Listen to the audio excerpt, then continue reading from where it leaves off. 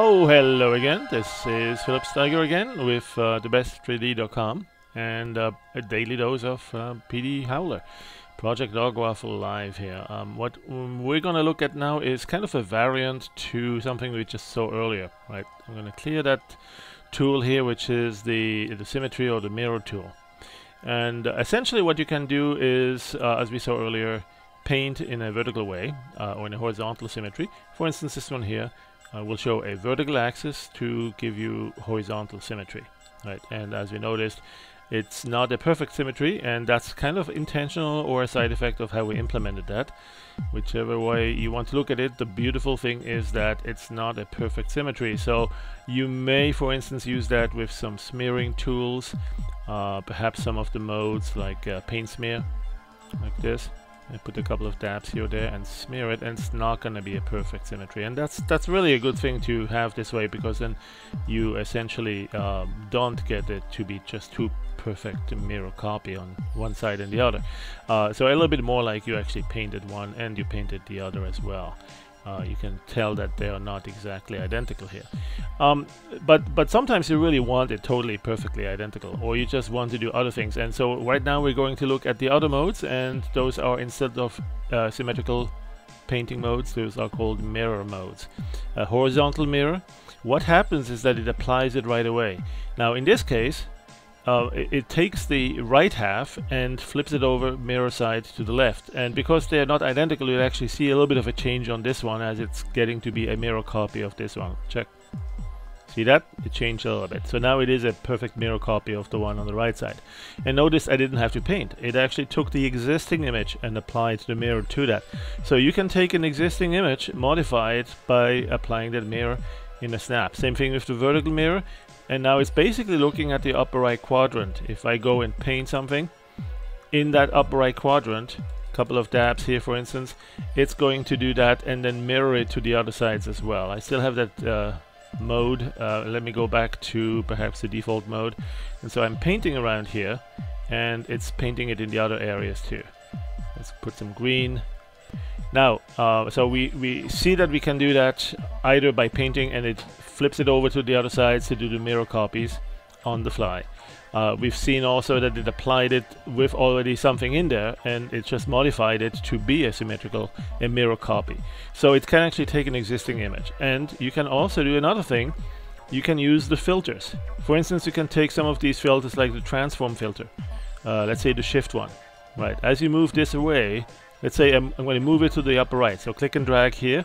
As you move it, it's shifting it over and keeping that symmetry going, that mirror action. Right, so there's a lot of different ways to use this. Let's have a couple of other ways, a look at one or two other modes. Of course, the transform one, that's probably one of the best ways to use it. If you look at the transform, you can grab it around, very similar to the shift we just did. But on top of that, you can also scale it, and you can rotate it. And you can also tile it. Click here to enable tiling. So now we have a whole realm, a whole universe of new textures and patterns that we can create by rotating this and keeping it symmetrical or mirror enabled. Alright, so that's a really fun thing to do. There are a few others that are also impressive in terms of what they do. Here's one with the lighting tool. The lighting tool is interesting in and of itself, but one thing you have to keep in mind, because we have the mirror enabled here, it's not going to show the light source in the upper left corner. It is only looking at the upper right quadrant, and that's where you're operating when you're in mirror mode and both axes are enabled.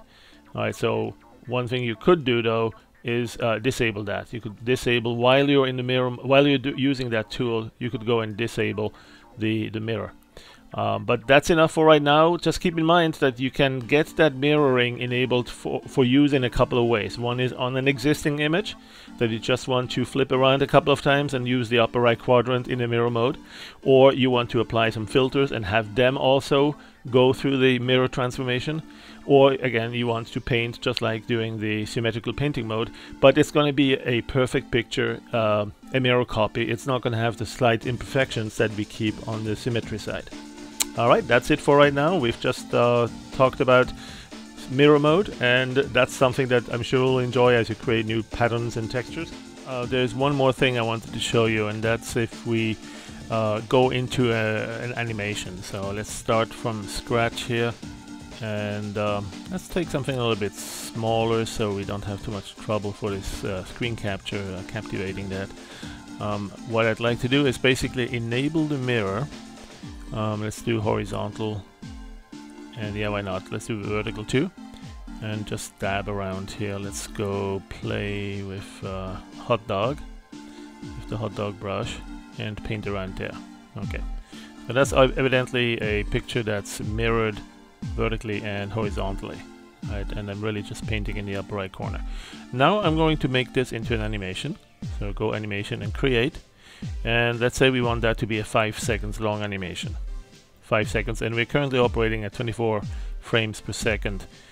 We may want to change that. Let's say we want this fluid at 30 frames a second, and so we need to perhaps reiterate here. 5 seconds is what we need, and that comes to a total of 150 frames.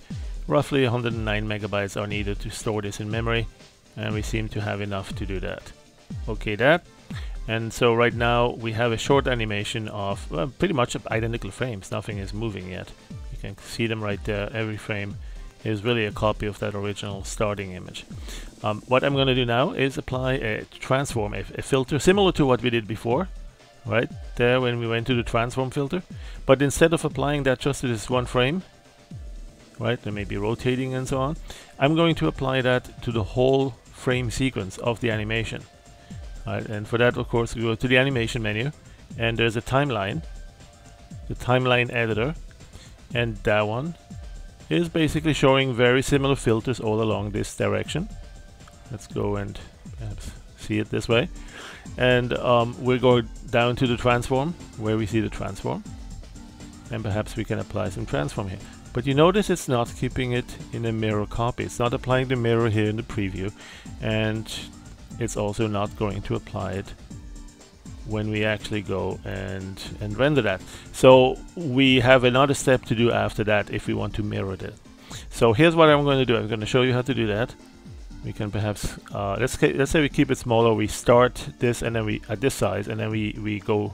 Let's reset it here. So first frame will go smaller from there on. So there you go. Then we go. By this time, he will make it about this small, right? Keyframe that. Then we'll go a little bit upwards, like this. Let's go diagonally, why not? Like this, and also start rotating. Right, keyframe like that. And at this point, we'll stay where we are, but we keep rotating. And then finally, we'll also change the size back up to a larger size, and we'll go to the lower right corner and keep rotating all the way to the end. Let's make this like that at the end. Alright, so we have basically a sequence of keyframes where things are changing over time, and we'll just render that across the frame sequence. This is the timeline in action, and it's going to change the size, then it's going to go up and rotate, and it's going to go to the right and start going bigger again as it keeps rotating, and then go down. Right, so we basically have keyframed a couple of transformation states, a series of positions and scales and so on. So we have now an animation where it does that. It is not mirrored. You notice it's only showing in the upper right corner. Okay, and when I play it here, or if I scrub through that, notice that it's now actually applying it when I scrub through that. So that's different. If I only just played it, it didn't do it, and it didn't do it on all of the frames yet. So I have a chance to actually apply the mirror afterwards. If I close this, I can still do that with the regular scrub bar or the animation bar as well. And that's basically because we're doing this mirror operation at the very end whenever there's a refresh needed. If we play it frame by frame, or if we scrub through that, that's exactly what's happening there. So it's applying it as I'm watching it. The last second, last opportunity to see it is when it's actually refreshing the buffer here to show me the new buffer as I'm scrubbing through that.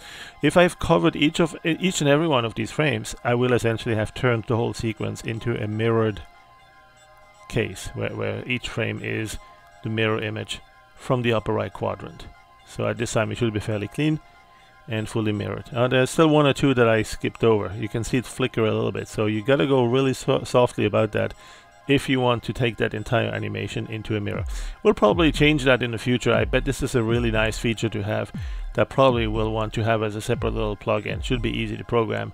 and we'll just make that a separate feature, or maybe actually integrate it as an additional option in the timeline. That would be a good way to do it too. So we are looking at some other ways to make this even more funky and useful, and I'm sure you'll be seeing a lot of updates coming on that side as well as you keep watching this channel.